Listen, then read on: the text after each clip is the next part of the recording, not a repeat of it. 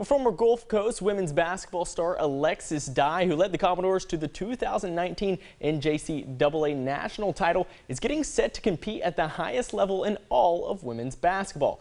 Dye signed a camp contract with the Connecticut Sun and the WNBA on Tuesday, shortly after her final collegiate season, where she led the Tennessee Volunteers to the NCAA Women's Basketball Sweet 16, averaging 16 points and 10 rebounds in the tournament. She spent 2 years with the Commodores and was the NJCAA Tournament National MVP before spending 2 more years at Troy University, and then her final year of COVID eligibility in Knoxville. As an undersized 6'4", Dye averaged a double-double at every level she's played in, and now will fulfill her dream of playing at the professional level. And Amy, this one's really cool to me because Alexis Dye, she was a classmate of mine at Troy University. How about that? I actually got to interview her in her time there, and she told me, I just want to be a professional basketball player. So now I'm getting to see her dream come true, and that's just really cool to me personally. That's great for her family, and her friends. And she's representing Gulf Coast and Panama City. We're very proud of her.